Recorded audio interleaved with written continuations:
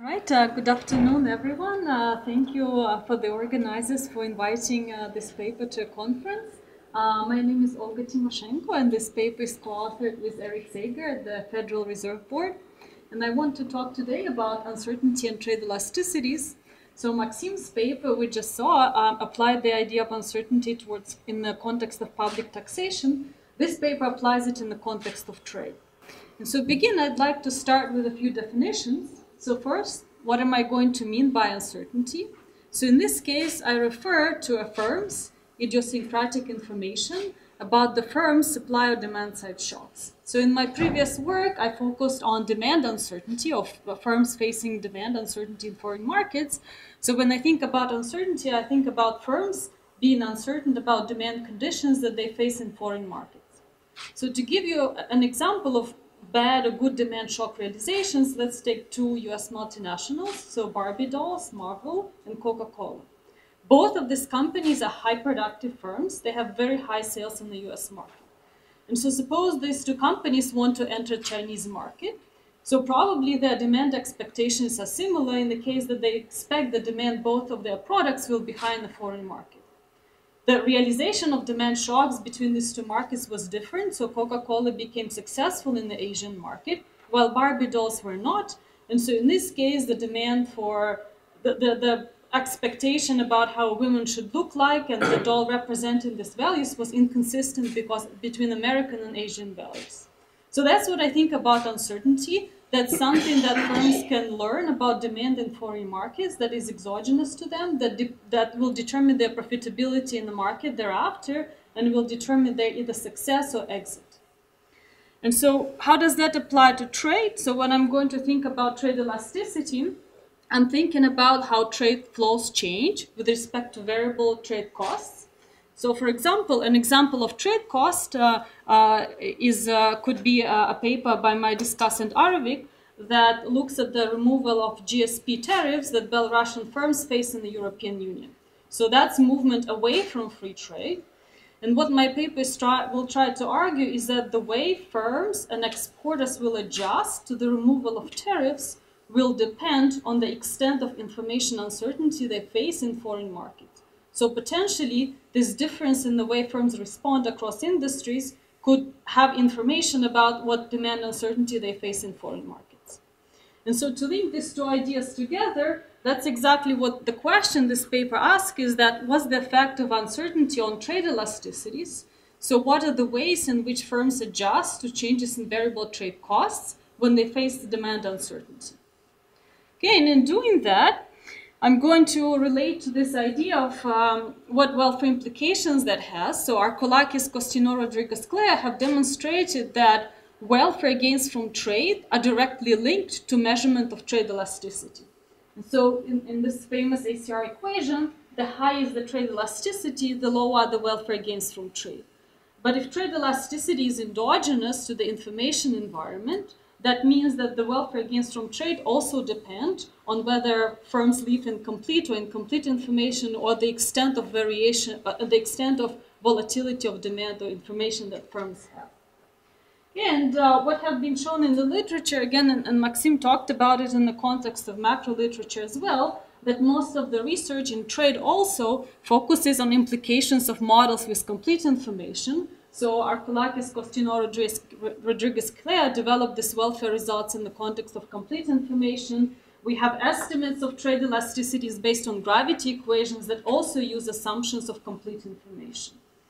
The literature, however, have moved a little bit further in thinking about firm dynamics, and including my work myself, have shown that models with incomplete information match firm-level dynamics better.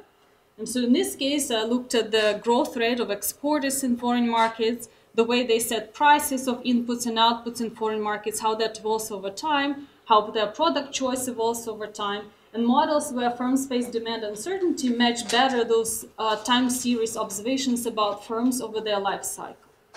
And however, this, again, implications of models with uncertainty for welfare, for measurements of trade elasticity have not been well explored, and that's exactly what we do in this paper.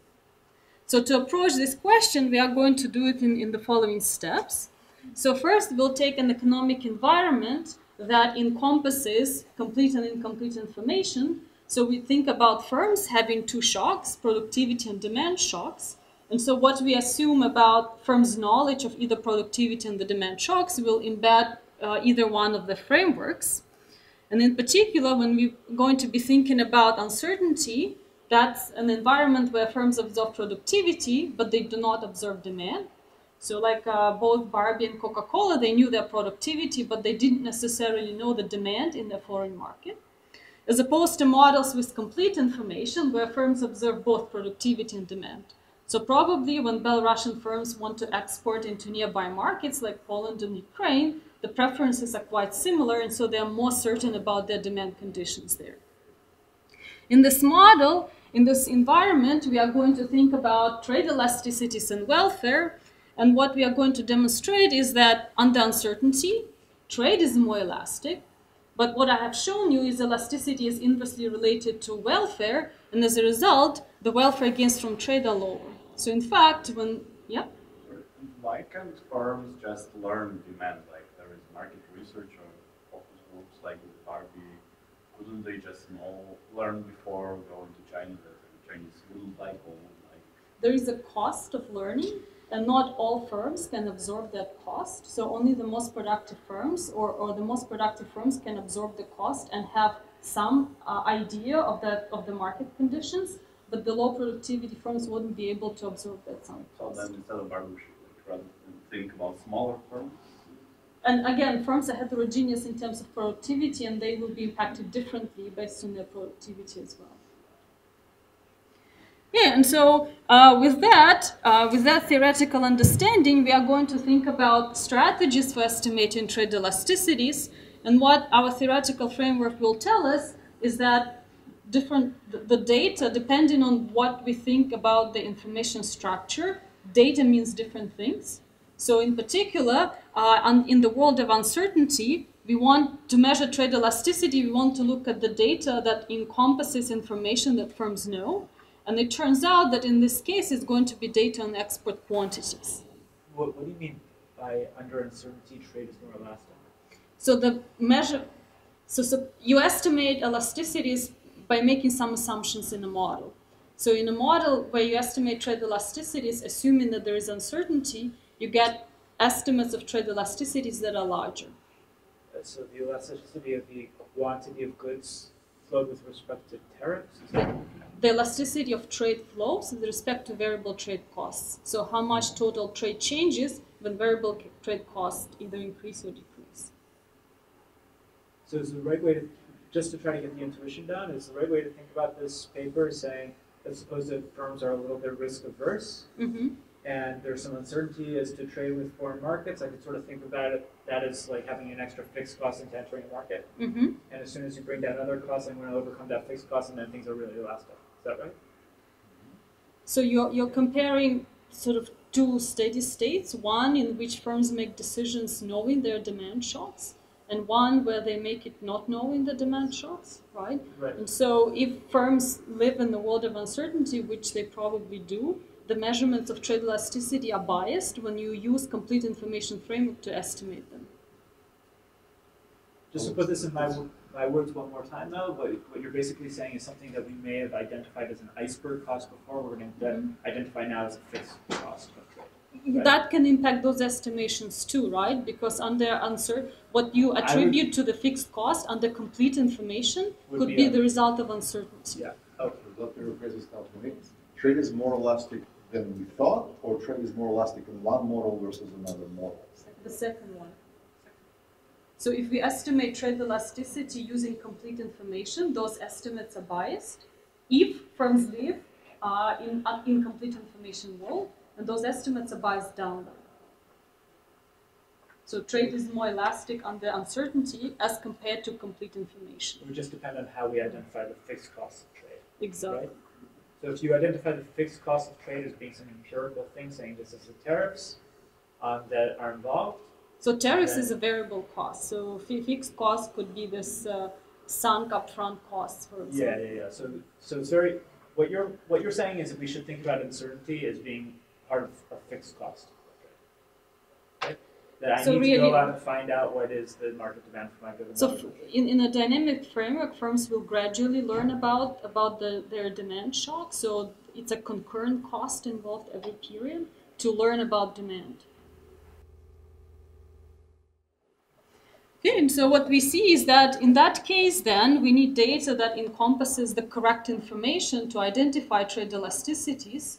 And in a model with uncertainty, that is quantity and not sales. And the reason it's not sales, because sales encompass any realization of shocks that occurred in the foreign market. Could be aggregate shocks, idiosyncratic shocks, demand shocks, anything is embedded in sales that's not necessarily related to the information that firms know when they make the decision to enter or how much to sell to that market. But in models of complete information, that's irrelevant. So since firms know everything, could be quantity or sales data. So usually that's sales data that identifies trade elasticities, and that's where the implications for gravity equations come from in the world of complete information using sales data. So what we are going to do then, now with that insight, we are going to think about quantify. Can you explain one more time? So why is it that the quantity data identifies elasticities? So I'm assuming I should read when it says uncertainty, I can just read incomplete information. correct, yes. Okay. So what is it about incomplete information? So the best way to think about it is that firms never choose sales. They can choose to enter or exit, they can choose prices, they can choose quantities, they can choose partners, but the sales is an endogenous outcome of the choices. And so under uncertainty, Wait, so sales is not prices times quantities? it's something price else? times quantities, but firms choose one variable, either price or quantities. Oh. So in this framework, if firms choose quantities, price clears the market and embeds all realization of shocks of which firms were uncertain about. And you just exogenously choose Yes. to focus on quantity. And we redo our exercise with firms choosing prices, and the result is the same again because of what you said, price times quantity is sales. Okay, and so with that framework then, we want to quantify the effect of uncertainty. So speaking how much is the bias by assuming complete information. And in this context, we are going to use Brazilian export data. And what we are going to find is that on average, elasticities are 7% larger when they are estimated in the world with complete information relative to when they're estimated by assuming complete information. Can I interpret this? They're 7% larger if I use quantities as opposed to using sales. Exactly. That's exactly what that means. And then this gap or this bias increases with the extent of uncertainty. So the larger, and we'll have a measure of demand variation. So the larger is the demand variation, the larger is this bias in computing elasticities under assumption of complete versus incomplete information. Okay, and then again, given that elasticities are directly related to measurements of welfare, we conduct a counterfactual exercise, and we find is that the welfare gains are overstated by 1 to 12% in the world with complete information. So in fact, when firms face uncertainty, the welfare gains from trade are going to be lower, and that extent again depends on the extent of uncertainty firms face in foreign markets. So that's the general outline of the paper. Now let me get into details of how we arrived to these results. And so for the economic environment, we take a standard monopolistic competition framework where firms compete in a monopolistic competition world. So each firm supplies one variety. We assume CES preferences. We assume exogenous entry. And again, given that quantity is going to be playing an important role, we write our model as having n countries and k sectors. So each sector will have there's k sectors. Okay, so in this framework, we have two types of shocks. So first, on the demand side, firms face demand shock theta that's drawn from a distribution g of theta. So those distributions will become relevant when we start talking about estimation, so let's keep them in mind. And on the supply side, firms draw their productivity shock, phi. That's the standard Melis productivity shock in monopolistic competition trade models. And that's drawn from a different distribution phi. And it's important to know that the distribution of demand and productivity shocks are independent from each other. Okay, so what does information mean in this case? So under uncertainty, firms always observe their productivity, and any decisions they make will depend on their productivity. So that's a decision to enter or exit, or how much to sell in the market. And they make those decisions based on some expectation about demand. So in this framework, we will assume that all firms share the same expectations, and we can extend that result further, but our results don't depend on that. And under complete information, firms observe both their productivity and demand shocks before they start to export into a market. And what will turn out to be is that we're going to define the profitability parameter of the firm. That is a linear combination of demand and productivity shocks. And under complete information is the profitability that will determine how firms export and in what quantities and whether they export or not. Okay, and what's important to note for our results later on is that notice that profitability, which determines decisions under complete information, is a mean preserving spread of productivity, which determines decisions under incomplete information. And so that will drive our theoretical results and what will allow us to sign elasticities and welfare. Okay, but to move forward, let me now talk about trade elasticity. So in this framework, the partial elasticity of trade flows with respect to variable trade costs takes this general form. So on average, trade elasticity is determined by the partial elasticity, the epsilon k, the elasticity of substitution across varieties. So if the varieties are more substitutable, trade is more elastic. But then it's decomposed into intensive and extensive margin. So the extensive margin is the trade flows that are generated by entrants and exiters, while the intensive margin is the trade flows that are generated by incumbent firms. And so in the simple case of Krugman framework, where there's no selection, all firms have the same productivity, the extensive margin is 0, so there's no entry and exit, all firms either export or they don't. And so in this case, the partial elasticity of trade flows is just 1 minus epsilon, just determined by the elasticity of substitution across varieties. The next reference point is Chaney model that assumes that productivity is drawn from a Pareto distribution. That simplifies this expression a lot. So in this case, the partial trade elasticity is just given by the tail parameter of the Pareto distribution. So that's exogenous, doesn't depend on preferences, just depends on parameters of productivity distribution.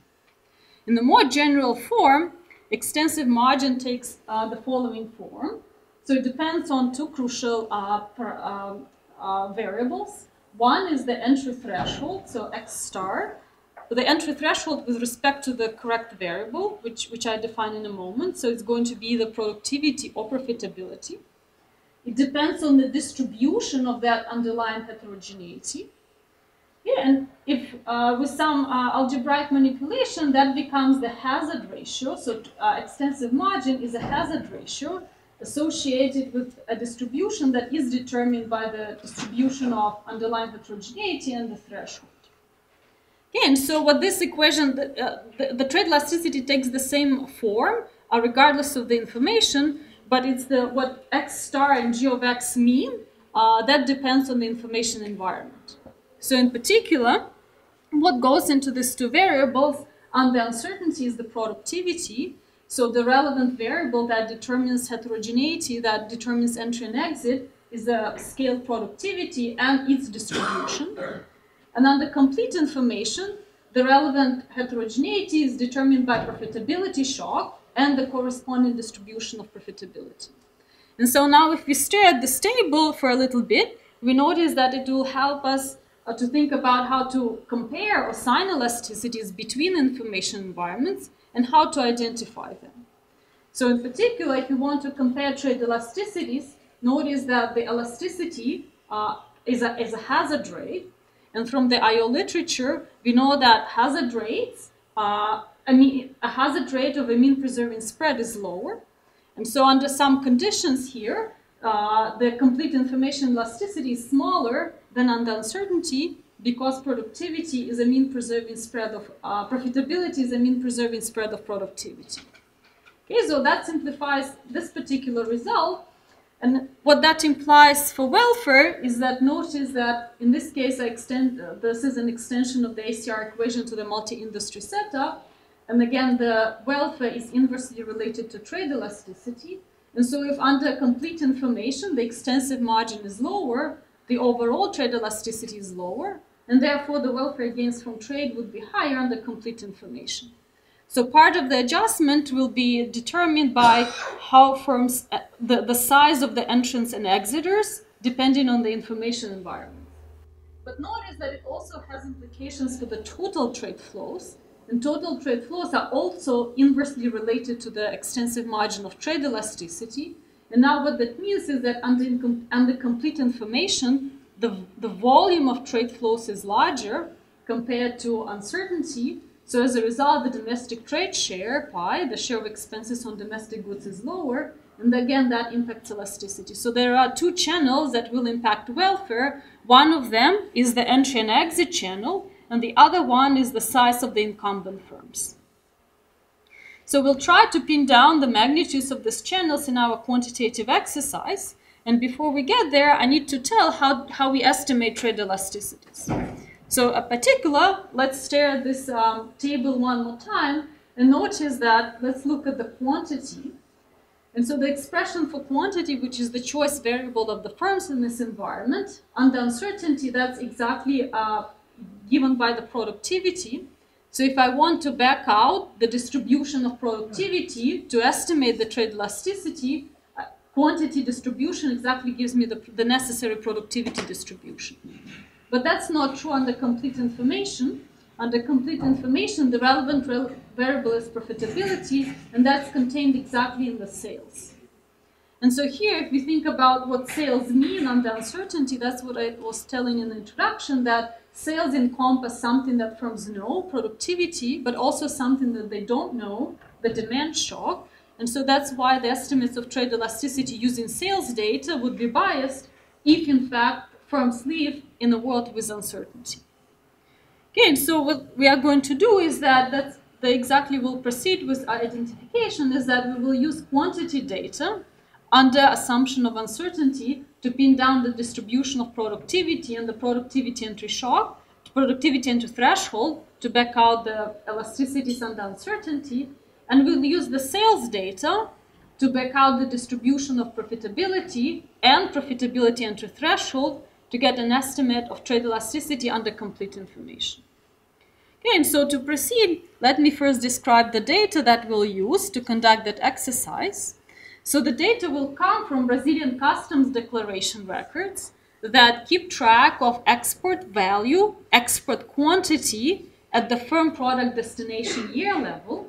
And so in this case, let us note that by observation, we will mean distribution. So an observation is the distribution of log export sales of firms, of Brazilian exporters in a given destination, in a given year, in a given industry.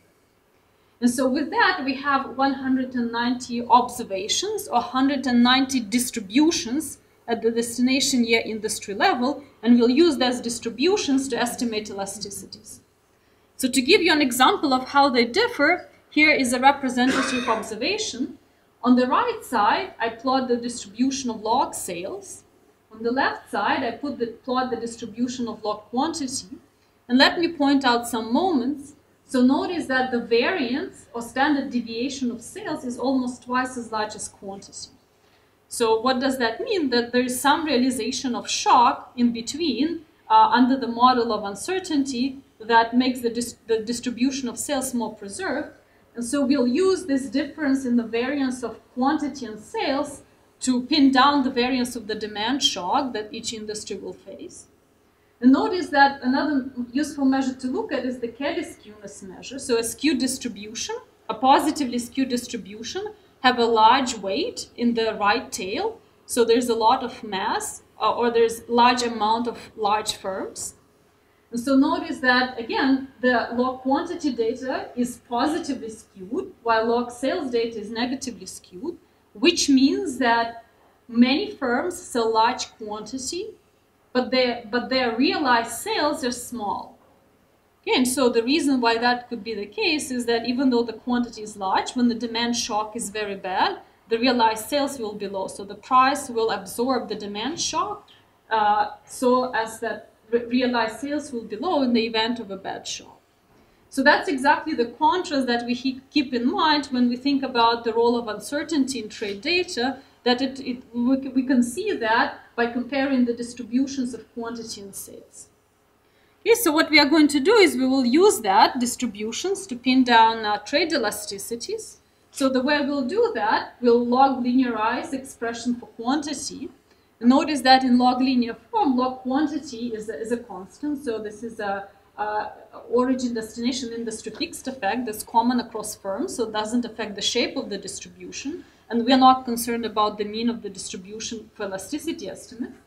But we want to know its shape, and the shape of log quantity gives us the shape of productivity. And so with some caveats, we feed the distribution. And what we are going to do is we will feed first through 99th percentile of the distribution. So in particular, we feed both the left and the right tail of distribution. And we take moments of the distribution to match the sum of squared deviations of percentiles. The distribution that we need to parameterize the distribution, typically literature makes assumption of either Pareto or log normal. What we have shown, and what I have shown in my previous work, is that the generalization of both of these distributions, the double EMG distribution, which is the sum of independent normal and double Pareto, matches the data better. So it can have fatness in both right and left tails, which is crucial given the graph I just shown. And so we feed double EMG distribution to the data and use that to pin down trade elasticity. So, and subsequently, we need to recover the entry threshold, and we are going to recover the entry threshold by matching average to minimum ratio of export quantities to sales. And so how large is the smallest firm compared to an average firm contains information about the entry threshold. And so we'll pin it down in that way.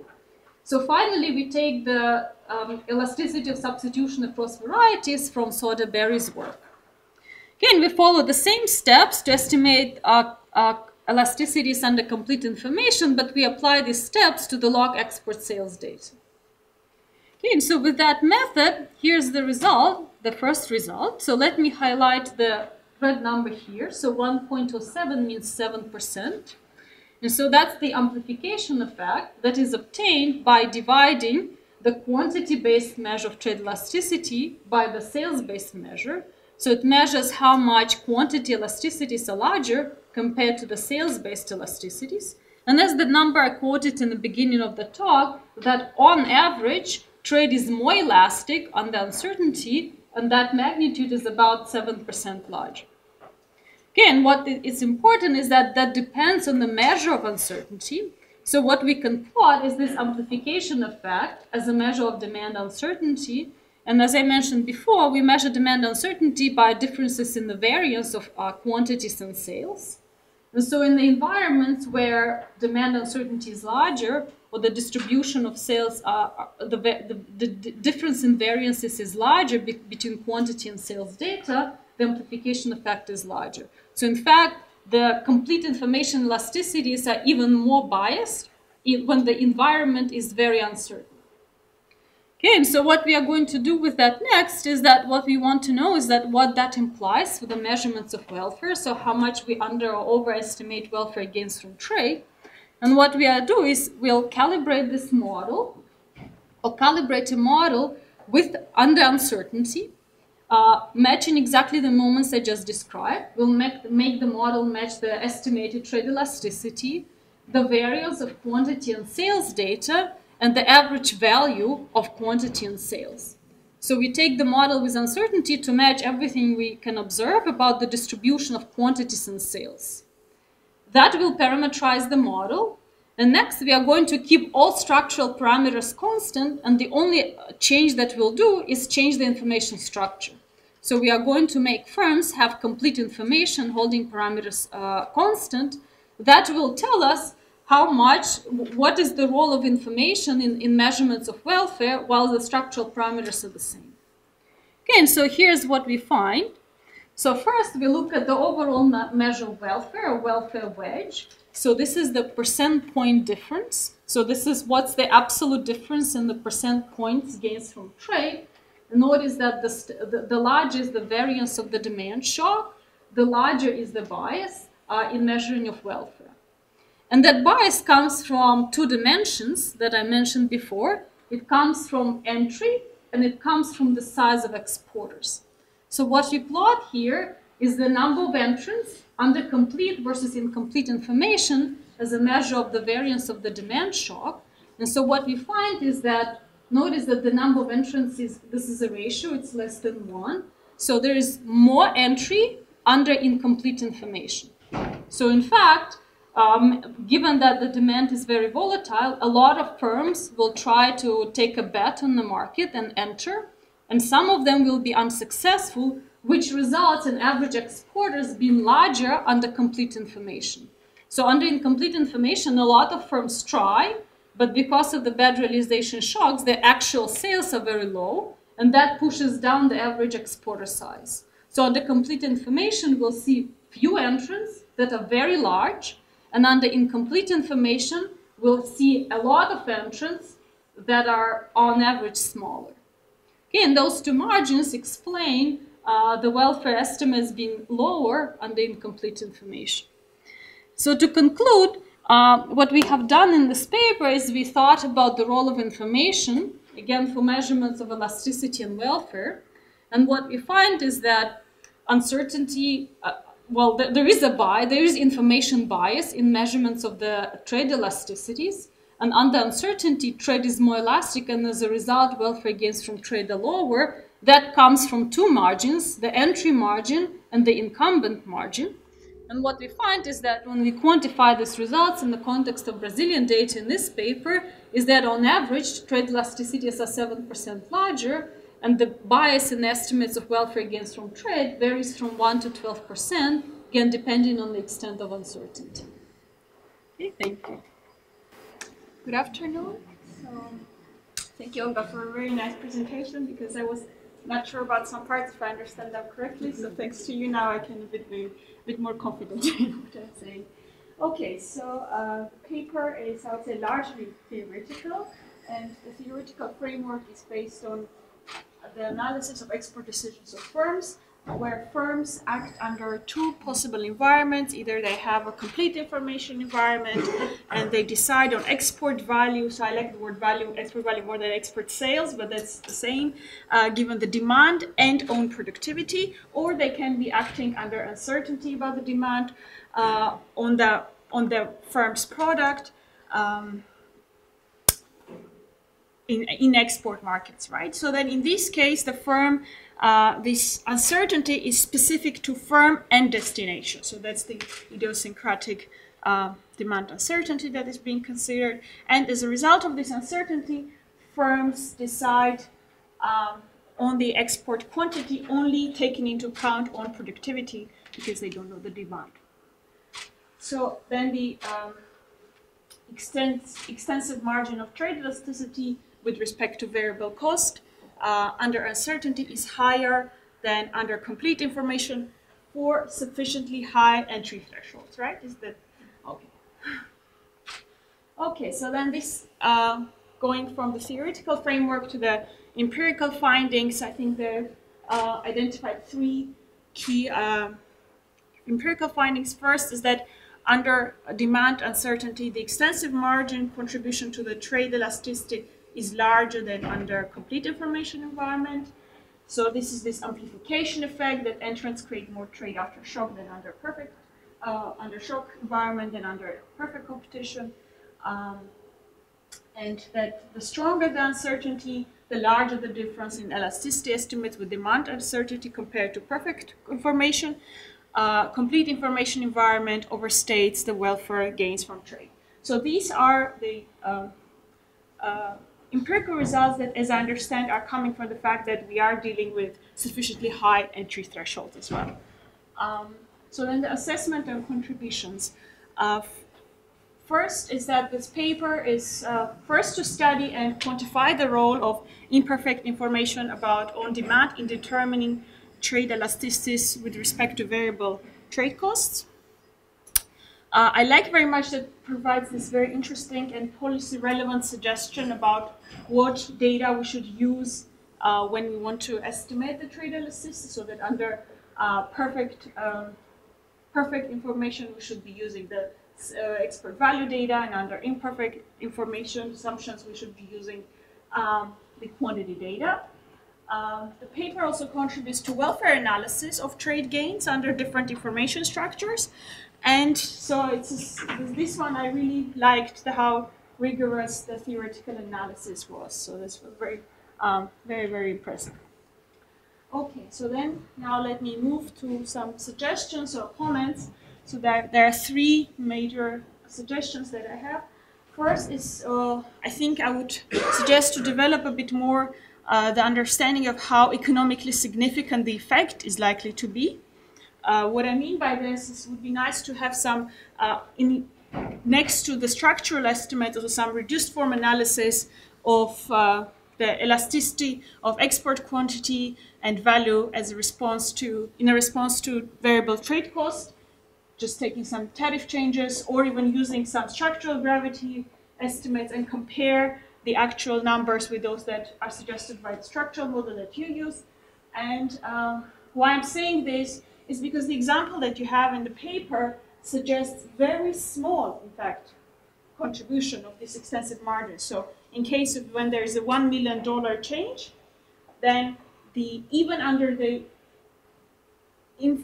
uncertainty set environment, the contribution of extensive margin is $63,000 or $65,000, which is in $1 million change is a very small. And then for complete information, it's even smaller. So then, while in structural gravity, we actually think that the both intensive and extensive margin responses to variable trade costs actually are very large.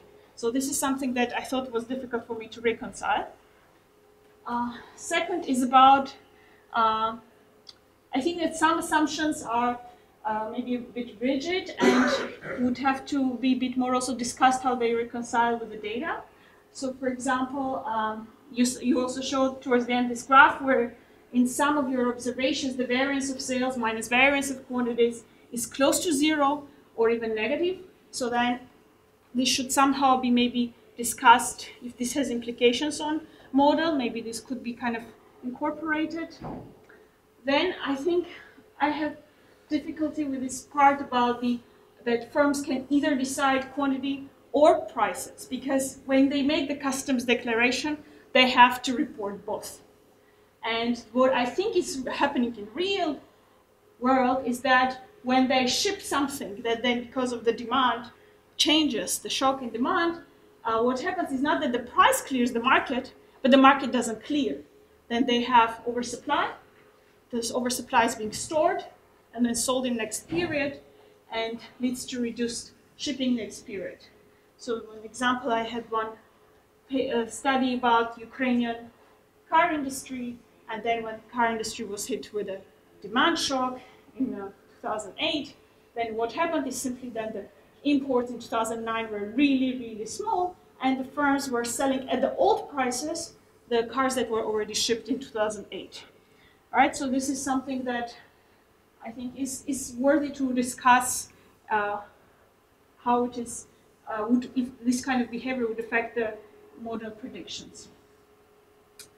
Okay, and finally is the part I understand how this comes in the model, but I'm just trying to think, is this something I believe that the informational structure affects only extensive margin and not the intensive margin? This is tough for me to just intuitively to grasp. So I think bringing there some even maybe anecdotal evidence would really be helpful. And final part, so it's more like of an empirical person. I think this is where to try to think a bit about the external validity, because you have to, for the estimation purposes, you have to choose the observations where you have many firms in a given destination year. I understand. But then this requirement itself creates a selection, because you need then 6-digit good where you have 100 Brazilian firms importing in 1 year to Germany. And that's could be very special industries. And at the end you have 190, actually it's not 6-digit goods, I'm wrong, it could be even less because some could be repeated, no? But even if this would be completely all different, out of 5,300 goods. So then this is something that you could show some, distribution in HS two-digit groups. So where are these sectors? What are these sectors? Would be very interesting. And is this really, do you get some selection issues or not? Then finally, once you have to do the welfare analysis, you kick out those where the demand uncertainty variance is negative and where moments are finite, and you're even left with fewer. So then this selection issue could become even more serious. So then I would say then if you discuss these sample results and provide some histogram of the sample goods, it would be something very interesting. I think it's also relevant to the question that Lev had in the beginning about the Coca-Cola, or Barbie dolls, because a sector where you would have 100 firms, these are not Coca-Cola sectors. So these are actually very different firms, very different goods. And then some minor comments, because I just have 1 minute. So this sufficiently high threshold part. How high is this high threshold? Also, this proposition 1, if you bring some intuition in addition for people who are not in theory, this would be also really great. Then some questions about the normalization you use for welfare, if this has an impact or not. Maybe it doesn't, but it's just something that would be nice to discuss. Yeah, and some presentation about the model choice, which can be very straightforward for people working in this area, but for people not working there, for example, I wasn't sure why you have product of utility for sectors, because in structural gravity, we sum everything across countries and across sectors. And here you sum across countries, product across sectors. So this is maybe all straightforward things, but if we just discuss them, it would be great. So thanks a lot very much.